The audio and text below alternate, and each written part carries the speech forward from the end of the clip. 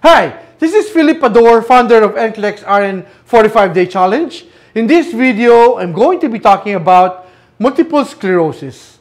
Multiple sclerosis is a demyelinating disease of the central nervous system, which includes the brain and the spinal cord. Myelin is the protective sheath that surrounds the axons of the neurons, allowing them to quickly send electrical impulses. This myelin produced by oligodendrocytes, which are the group of cells that supports the neurons. In multiple sclerosis, demyelination happens when an immune system inappropriately attacks and destroys the myelin, which makes the communications between the neurons break down, ultimately leading to all sorts of sensory, motor, and cognitive problems. Now, the brain, including the neurons in the brain, is protected from the things in the blood by the blood-brain barrier, which only lets certain molecules in cells through from the blood. For immune cells like T and B cells, that means they have to have the right to ligand the surface molecule to get through the blood-brain barrier. This is kind of like having a VIP pass to get into an exclusive club. Once the T cells makes its way in, it can get activated by something it encounters. In the case of multiple sclerosis, it's activated by myelin. Once the T cells gets activated, it changes the blood-brain barrier cells to express more receptors. And this allows immune cells to more easily bind and get in. It's kind of like bribing the bouncer into letting a lot of people. Now, multiple sclerosis is a type 4 hypersensitivity reactions or a cell-mediated hypersensitivity. And this means that those myelin-specific T cells release cytokines like interleukins 1 and interleukin 6 tumors, necrosis factors, and alpha interferon gamma, which together dilate the blood vessels, which allows more immune cells to get in, as well as directly cause damage to the oligodendrocytes. These are the kinds also attract B cells and macrophages as part of the inflammatory reactions. Those B cells start to make the antibodies that mark the myelin sheath proteins, and then the macrophages use those antibodies markers to engulf and destroy the oligodendrocytes. Without the oligodendrocytes, there are no myelin to cover the neurons. And this leaves behind the areas of the scar tissues also called plaques or sclera. In multiple sclerosis, these immune attacks typically happen in bouts. In other words, an autoimmune attacks on oligodendrocytes might happen, and then regulatory T cells will come in to inhibit or calm down the other immune cells, leading to a reductions in the inflammation. Early on, in multiple sclerosis, the oligodendrocytes will heal and extend out new myelins to cover the neurons, which is a process called remyelinization. Unfortunately, though over time as the oligodendrocytes die off, the myelination stops and the damage becomes irreversible of the loss of axons. Just like other immune diseases, the exact cause of multiple sclerosis is unknown, but it's linked to both genetic and environmental factors. Genetic risk factors including being female and having genes that encode a specific type of immune molecules called HLA-DR2, which is used to identify and bind to foreign molecules. Environmental risk factors might include infections as well as the vitamin D deficiency, which is an interesting one because it might help explain why the rates of multiple sclerosis are higher at the northern and southern poles compared to the equator where there's a lot more sunlight. Together, the genetic and environmental influences might lead to the body not killing off immune cells that target myelin. So it turns out that there are actually 4 main types of multiple sclerosis. Based on the pattern of the symptoms over time, to break down, we can use graph with time on the x-axis, or time refers to the lifespan in the individuals and disability on the y-axis. The first and by far the most common pattern of multiple sclerosis is called relapsing or remitting multiple sclerosis, or RRMs. This condition is what we described. Bouts of autoimmune attacks happening in months or even years apart and causing an increase in the level of disability. For example, during a bout, a person might lose some visions but then it might be followed by improvement if there's a remyelinization. Unfortunately though, more often than not, the remyelinization process isn't complete. If there's often some residual disability that remains.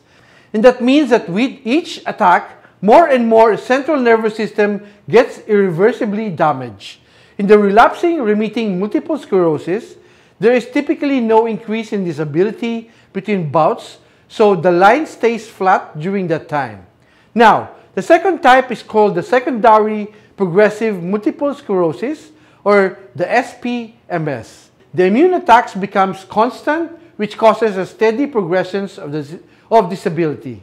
The third type is primary progressive multiple sclerosis, or the PPMS, which is basically one constant attack on by little which causes steady progressions of disability over a person's lifetime.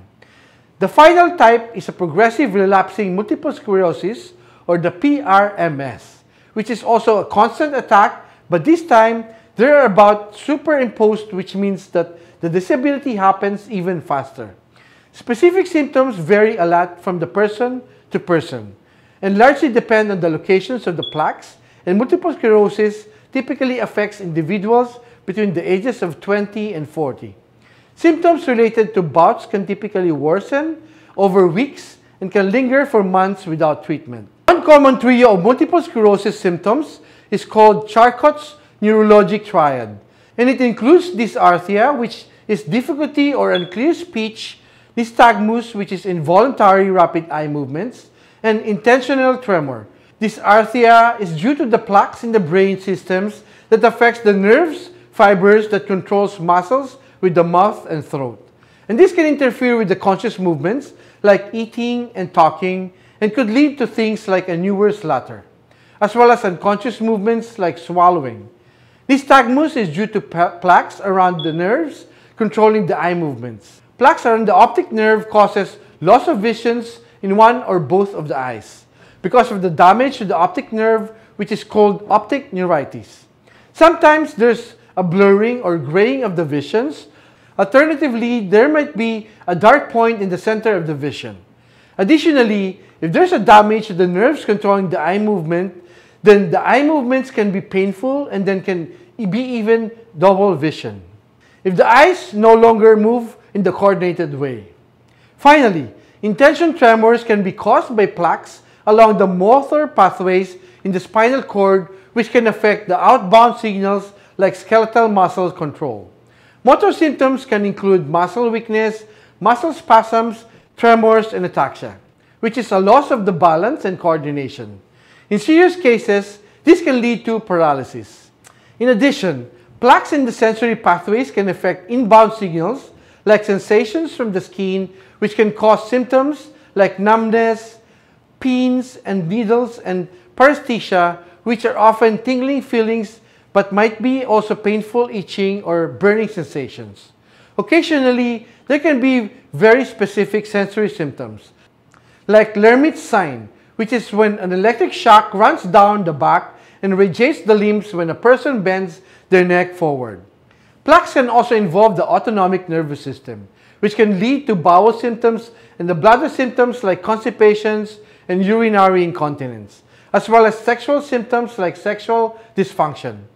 Finally, multiple sclerosis can also affect higher orders activities of the brain, causing poor concentrations and critical thinkings, as well as the depressions and anxiety.